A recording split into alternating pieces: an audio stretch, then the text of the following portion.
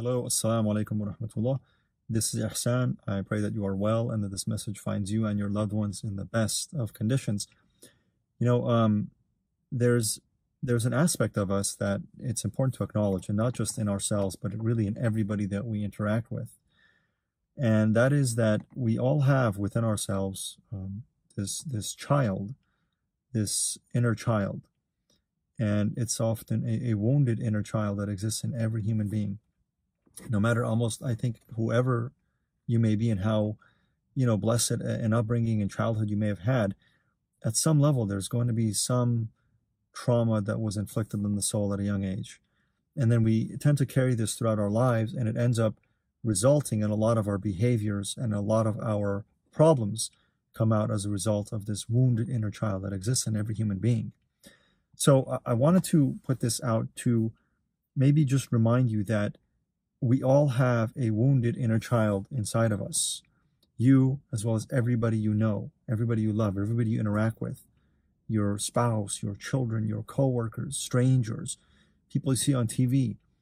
We all have this inner child that's wounded, that's hurt, that has experienced fear and sadness, loss, anger, and it has an important role on the way that they manifest and the way that we behave in the world. It results in a lot of the conditions that we find ourselves in. A lot of times people operate really out of fear and out of anger, and they don't realize that it's this wounded inner child, and there's layers and layers and layers that have been accumulated on top of this to protect that inner child.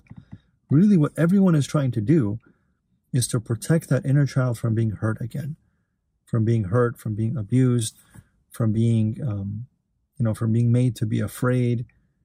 And so we create these layers of personality and these neuroses and these complexes. It causes people to act out in strange ways in the world, to act out in, again, ways that are not the best, not healthy, not the most enlightened patterns. But again, these are all a result of this wounded inner child. And the point of this is that it's important to try to remember to the best that we can when we interact with others, when we see others, when we perceive others, that there is that wounded inner child that really is at the core of their behavior. And unless that is healed, and unless that's brought to conscious awareness, people will continue to act out these patterns that can often be self-destructive, that can be harmful to others. But really, healing is what's necessary for every human being. And this is the actual purpose of faith and of religion, of spirituality, specifically of Islam. It's about healing. It's about wholeness. It's about returning to that state which Allah describes as a state that is salim, whole, healthy, sound. Again, back in that perfect state that one was created in. Allah Almighty says in the Quran that on that day, to enter into paradise, nothing will avail a human being at that point except a sound heart, the qalbun salim. And salim, it means whole, healthy, complete, and it's an indication of what Islam means. It's the same root word, sin, lam, mim, that the word Islam comes from, as well as salam. To have this, to be in this state, which is described as salim in the Quran, it means to be healthy. In other words, Islam, it means to be healthy, it means to be whole, it means to be sound.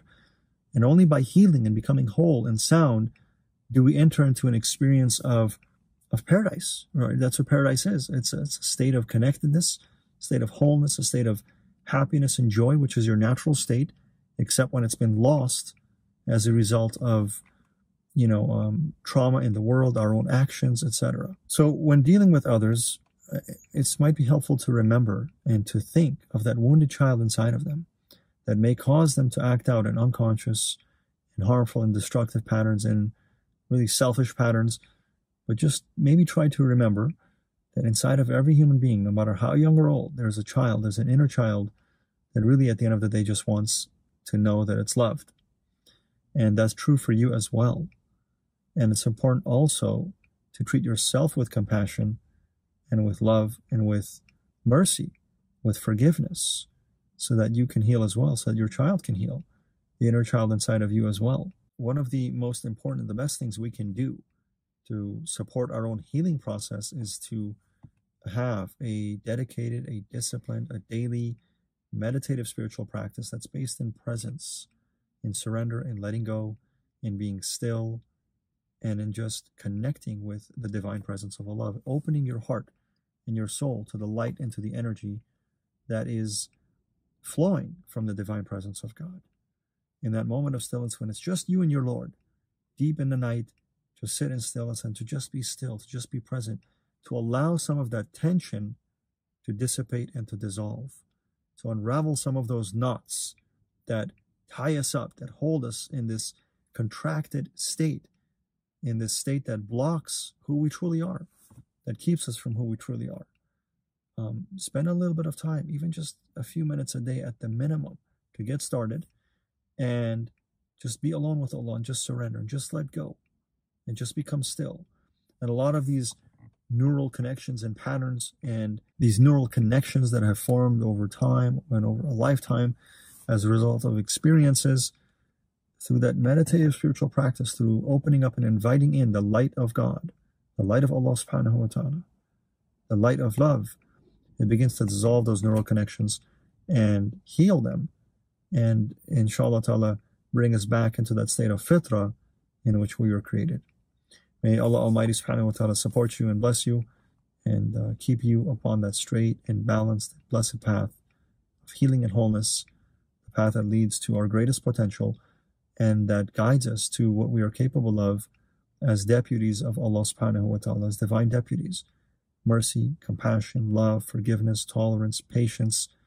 This is what it means to be a Muslim, to be a believer. Jazakallah khairun. Wassalamu alaikum wa rahmatullah.